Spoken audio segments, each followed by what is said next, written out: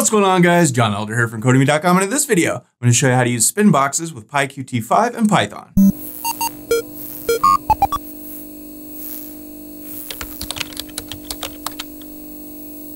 All right, guys, like I said, in this video, we're going to look at Spinboxes. But before we get started, if you like this video and want to see more like it, be sure to smash the like button below, subscribe to the channel, give me a thumbs up for the YouTube algorithm, and check out Codemy.com, where I have dozens of courses with hundreds of videos that teach you to code. Use coupon code YouTube1 to get $30 off membership. That's all my courses, videos, and books for one-time fee at just $49, which is insanely cheap. All right, it is PyQt Thursday once again, and in this video, we're going to look at Spinboxes. So I've got just a basic Spinbox here, and you can see as we click it, the number moves, and we've got some text, though this is sort of deceptive. And that's cool. Now we can do all kinds of different things here. We can change this to a decimal number. We can get rid of this text. We can play around with this in different increments. You can see now it's doing it in fives. You can put limits. You can see it goes up to 100 and then stops. We can change that. It goes down to 0.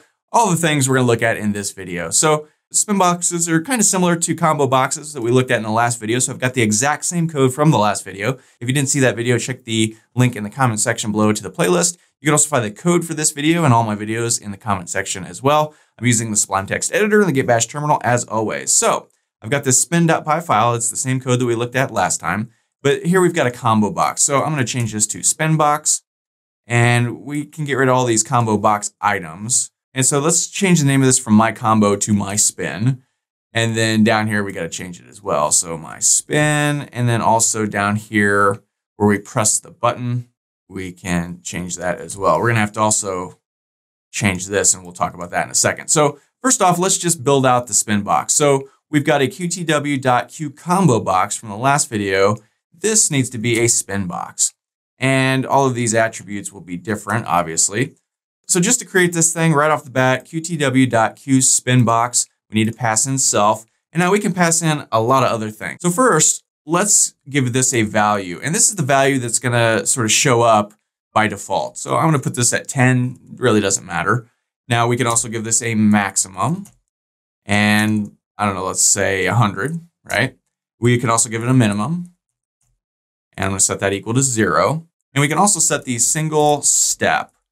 And I'm going to put this at, say, 10 or 5, right? So this is every time we click the spin button little toggle thing, this will increment it or decrease it by 5. If we wanted this to be 10, we'd put 10, right? So if you want to increase it by 1, you'd put 1. Whatever you want to increase it every time you click the button, the spin button thing, that's what the single step is. You'll notice that's lowercase and then uppercase, as so many things are in PyQt.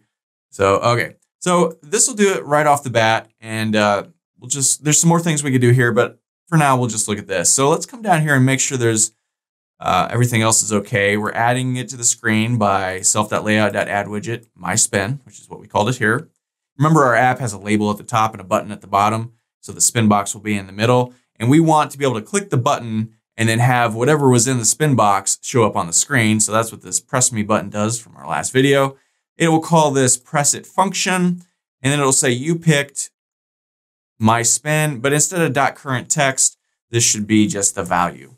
Okay, so all right, let's go ahead and save this and run it. So we can go Python spin.py. And when we do, we say pick something from the list below, and it says 10. Remember, our value starting out, we set at 10, so 10 is showed up there. If we then start to spin, you can see it increments in things of 5. Now this is really hard to kind of read, so let's just change the font of this really quickly. We know how to do this from earlier with our label. We just set the mylabel.setFont thing. We could do the same thing for Spinbox. So let's change font size of Spinbox. And instead of my label, obviously it's going to be my spin. And let's make this, I don't know, 18 in size or so. So, okay, let's save this and run it, make sure that looks okay. Okay, so now the text is bigger, it's easier to read. It starts at 10, it increments 5. Now, one interesting thing about Spinboxes is you can change the value. You can see it's highlighted here. I can change this to anything I want. So I could say 56. If I hit enter, now it's 56. And remember, we've set this to increment in values of 5. So now it will go from 81 to 86, to 91, to 96, to 100. And it'll stop at 100 because 100's our max. right? And we can spin back down and it goes down to 0 because 0 is our min. So, okay, now let's say we spin this up to 20. We click this button, it says you pick 20, and that still works because we're passing the dot value of that into our preset function that we just did. So very cool. So you'll notice this is a number. By default, PyQt5 just deal with numbers. And now we can add a prefix and a suffix to this number to make it look like there's text in there, but we can't really add a list of items that you could then cycle through. You can, but then we have to overwrite the entire class and it's a whole big hassle. We'll probably look at that in another video because it's kind of interesting, but it would take probably most of a video to explain it. So we'll leave that to later. In this video, we'll just work on dealing with numbers, but we can add, like I said, a prefix and a suffix. So let's do that right now. So we come back over to our QSpinBox and let's add a prefix. And this will go before the number. So I'll just put, say, a number sign, right? We can also put a suffix. So suffix equals. Now this will go after. So I'm going to put a little space here. And I'm just going to say order. So this is going to be number 10 order, number 15 order, whatever.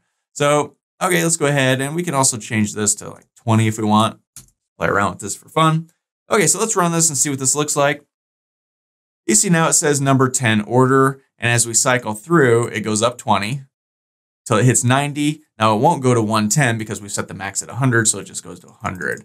So that's kind of interesting. Now you'll notice it says number and order on here. But if we click the button, it only still says 20 up here. It's not passing these things in. So if we wanted those things to show up here, we'd have to do that in the function itself. So we can come down here to the preset function, and this is an F value. So we could say you picked number and then order. If we wanted to do it like that, we could save this and run it.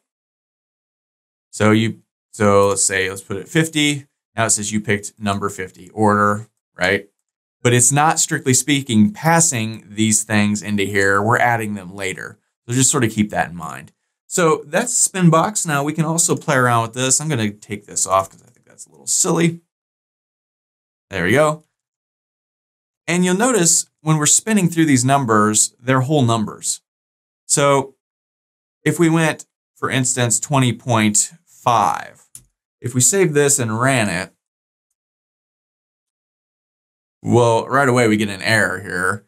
And if we spin up here, it doesn't spin up 20.5, right? So you can see there's a deprecation warning about integers and blah, blah, blah. So what do you do if you want to use decimals, if you want to use floats anywhere? So, if we want this value to be 10.5 or whatever, how do we do that? Well, we can't use a Spinbox for that.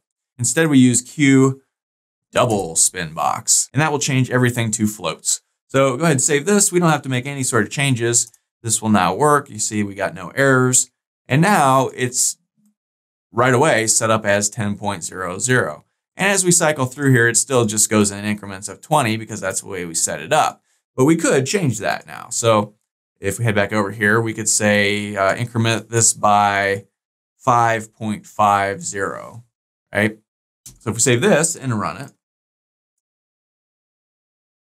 starts at 10, now it will go to 15.5, and then 21, and then 26.5, and it'll increment in 5.5 steps increments, right? And if we click this, it's passing 48.5, which is the decimal, into our preset function. So if you're going to use decimals, just sort of keep in mind you have to use DoubleSpinBox. Otherwise, it's just regular Spinbox, QSpinBox. So I can change this back. We can play around with this. We can say your order is, and then have no suffix, right? So if we save this and run it, we see your order is number 10. Your order is number 15, right? Or whatever. So you have a little bit of latitude in how you set your prefix and your suffix. You don't have to have both of them. You can have only one, right? So, if we just wanted to only have a suffix and have that suffix just be some exclamation points, we could do that.